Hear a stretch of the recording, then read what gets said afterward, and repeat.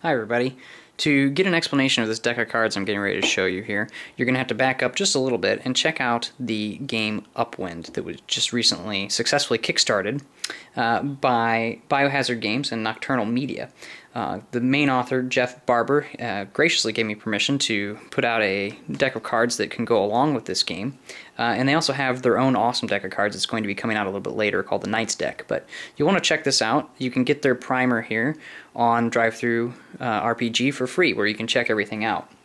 The most interesting thing I think about this, besides the awesome setting, is this new queue system that they describe about how they can resolve conflict and actions and skills and things like that, which normally have been pretty clunky in other systems. And in this system, they're pretty quick because you can use card plays. So out of a deck of cards, just a regular standard deck of cards, you can choose kind of out of your hand to play those cards down to resolve some actions.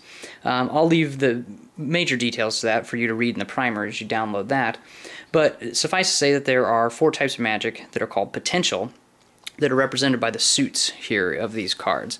And so if we take a look at a sample character sheet that they had provided here, you can see that you'll believe me, that over here are some small representations of the 4 different suits. You know, you've got your hearts, diamonds, clubs, and spades over here, and different abilities that you have listed are tied to those suits, but in particular you pick one set of magic.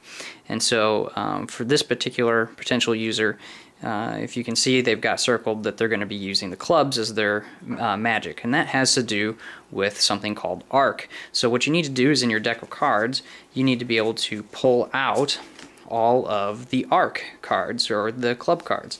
And so to do that, what I've done is I've made all the arc cards actually say arc on them, so that you can quickly pull those out for use as your potential. So I can just take all of these arc cards and set those off to the side. The rest of these are used for my skills and abilities, and they have the other symbols on there. So we have the spades with wind, we have the hearts as rain, and then we have the diamonds as ore. Each potential also has some specific properties that it relates to, like intelligence and perception, which I've listed over here on the side.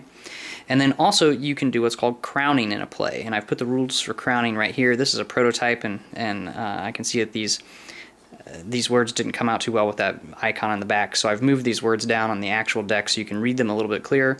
But it tells you when you can crown. So like, for example, with an ace you can crown with any play, and with a king you can crown with combat, strategy, leadership, nobility, diplomacy, or forceful authority. So the different ways you can crown are already on there so that you see those. I also have included 2 jokers for you to choose from. So, and that's again when you would automatically win one of those plays. And then the last thing that you might find useful in this deck of cards is I've made some cache cards here. So that you can use to represent using your caches. So if you're using your ancestral cache, you can either have this in your hand and then remove it from your hand and place it face down if you've used it.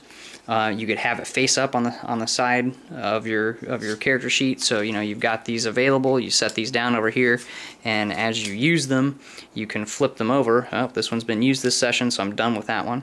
But they're just markers for you to be able to use your caches.